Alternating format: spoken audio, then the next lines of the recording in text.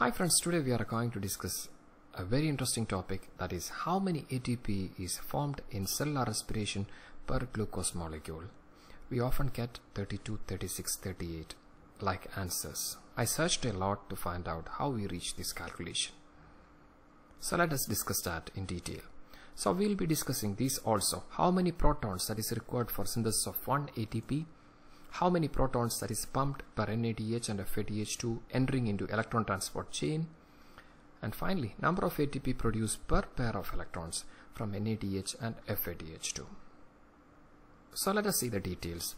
So this is the electron transport chain. This is the inner mitochondrial membrane where all the complexes are located. Complex 1, which is NADH dehydrogenase, 2 is succinate dehydrogenase, 3 is cytochrome BC1, and 4 is cytochrome C oxidase, and finally oxygen receives the electron and forming water. The energy derived from electron flow is utilized to pump H+ from matrix to intermembrane space, along with the formation of ATP or phosphorylation. While this H+ moves through this ATP synthase, ADP and PI combine to form ATP. That is what is happening in electron transport chain. Electron flow and associated ATP synthesis, and proton pumping creating a gradient. Now let us move into the mathematics of this process.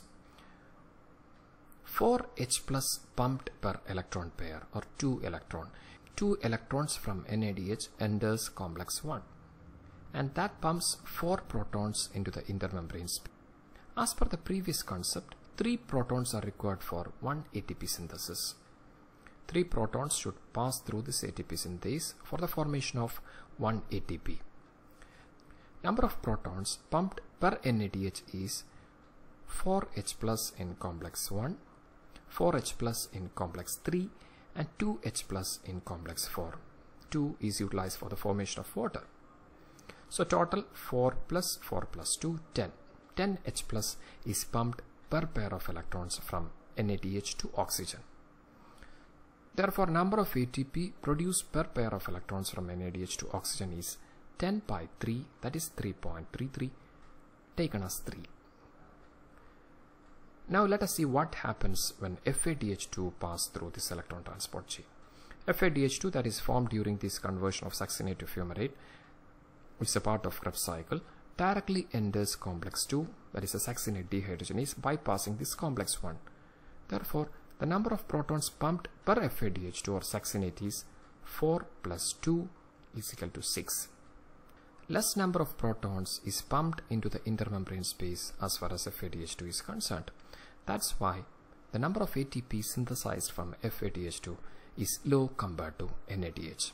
Therefore, number of ATP that is produced per pair of electrons from FADH2 to oxygen is 6 by 3, that is 2 ATP. This was the previous concept. Now moving into the present concept. According to the present concept, recent editions of many textbooks, we could see these 4 protons are required for 1 ATP synthesis. Why? The reason is entry of ADP and PI into mitochondria and export of ATP to cytoplasm. ATP is utilized in the cytoplasm. All requires proton translocation. Therefore, let us rework the calculation. Number of protons pumped per NADH, as we know, 4 plus 4 plus 2, that is 10. Number of ATP produced, that is equal to 10 by 4. Therefore, it is 2.5 ATP. In the case of FADH2, number of protons pumped is 4 plus 2, 6. And number of ATP synthesized per pair of electrons from FADH2 to oxygen is 6 by 4. That is 1.5 ATP. And this is a new concept. Hope you get how we reach this calculation. Now moving into the next question. That is, why 36 instead of 38? So this is what is happening in respiration. In glycolysis, 2 ATP and 2 NADH are produced, and that is equivalent to NADH 2 into 3 as per the old method, 6 ATP.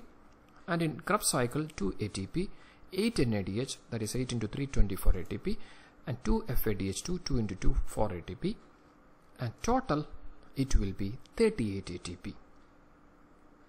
24, 28, 30, 36, 38. It will be 38 ATP.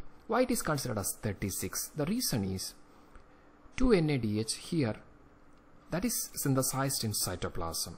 That should be transported into mitochondria. For that transport, per NADH requires an ATP, or 2 ATP is required to transport 2 NADH to mitochondria. That is why total net gain is 38 minus 2, that is 36. That is why in some textbooks it is given as 36. Now moving into the ATP and NADH synthesized at each stages of respiration. So this is number of ATP or glucose synthesized as per the new method, and this is as per the old method. 1 NADH is equal to 2.5 ATP, and this is 1 NADH is equal to 3 ATP. Let us see. So in glycolysis, this is glycolysis.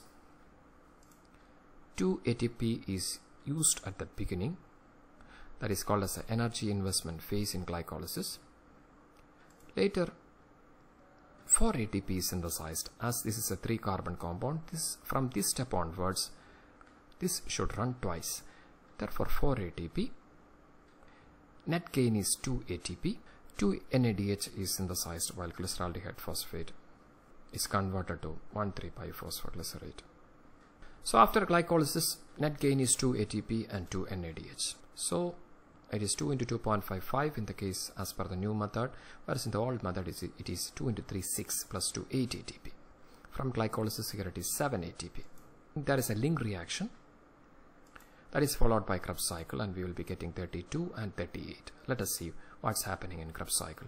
And this is a link reaction. 2 pyruvate molecule that is formed in glycolysis, that is in cytoplasm, that is transported to mitochondria, where it is converted to a 2-carbon compound acetyl-CoA with the release of NADH. So there are 2 pyruvate molecules from glycolysis, therefore 2 NADH is synthesized in link reaction. In Krebs cycle, an ATP is formed when succinyl-CoA, this is a high energy bond, is converted to succinate. Actually it is GTP, both are interconvertible. And 3 NADH is formed per pyruvate molecule at isocitrate alpha ketoglutarate stage. This is 6 carbon and this is 5 carbon. Then there is 5 carbon to 4 carbon, succinyl-CoA, there also an NADH is synthesized, and malate to oxaloacetate. So then an FADH2 is formed between succinate and fumarate that enters the complex 2 of electron transport chain. So in total, in Krebs cycle, as 2 pyruvate molecules cycles in Krebs cycle, total number of ATP produced is 2, total number of NADH produced is 2 into 3, that is 6, and FADH2 produced is 2 per glucose molecule, as glycolysis yields 2 pyruvate molecule. So let us see the calculation. So link reaction 2 NADH, that is equal to 2 into 2.5, that is 5, 2 into 3, 6, whereas in Krebs cycle it is 2 GTP equivalent to 2 ATP, 2 and 2, whereas 6 NADH is synthesized in Krebs cycle per glucose molecule, that is 6 into 2.5, that is 15, and 6 into 3, here it is 18, whereas 2 FADH2 is synthesized, that is equivalent to 2 into 1.5 as per the new method, that is equal to 3, and 2 into 2, that is equal to 4. So in total, as per the new method, theoretical yield of number of ATP molecules per glucose, when we add up, it will end up in 32 ATP molecules. As per the old method, it is 38. As we discussed earlier, in some textbooks it is considered as 36. The reason is 2 NADH, that is synthesized in glycolysis. For transport of that NADH to mitochondria, ATP is required, and that is reduced, that is 38 minus 2, 36 in some textbooks. Hope you are fine with this calculation. If you get any new information, please add in the comment section. And that's it. You are with biologyexams4u.com. Thank you so much for your support.